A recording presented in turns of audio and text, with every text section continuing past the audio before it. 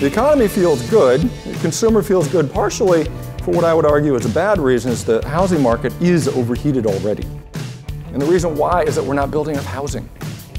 We continue to believe that sub-market analysis is really the best hedge against capital markets volatility. If we actually consider the competitive environment, right, and get away from the 3-mile demographic, what we're finding is that the pricing really hasn't adjusted for the weakness that we see in the market.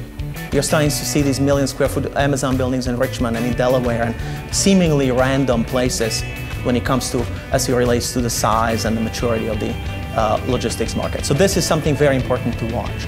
But the question is, how much longer will this go on? Is this in fact sustainable?